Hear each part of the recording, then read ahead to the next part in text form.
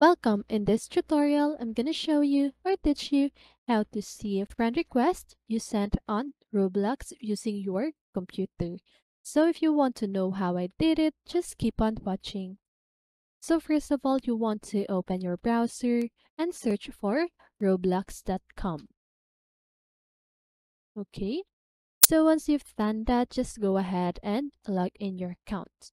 And if you don't have an account, just go ahead and click on the sign up button and create a new account. So now, let's proceed.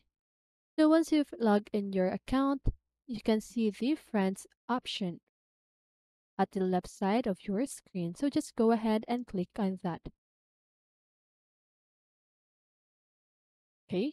And now as you can see, there's no option for the friend request that you've sent. Okay, so what you have is friends, following, followers, and requests, right? So the best thing or the last option, I mean the only option that you can do is to search for their username. Okay? So just go ahead and click on the search bar and then just try your best to remember their username. So for example, I'm just gonna search for Angel. Okay. So now as you can see here,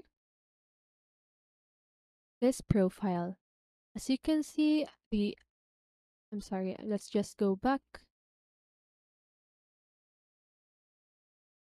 As you can see here at the buttons, you can see others have a add friend button, except for this user, right?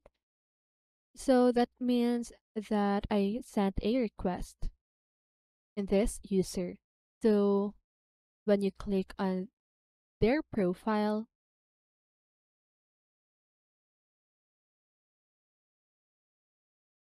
so let's just wait. As you can see, there's this button, the pending button. So that means I sent a friend request on this user. Okay, and that's it. That is how you see the friend request you've sent on Roblox. So I hope this video helped you, and if it did, make sure to like, subscribe, and hit the bell notification so you won't miss a video. See you in the next one, and have a great day.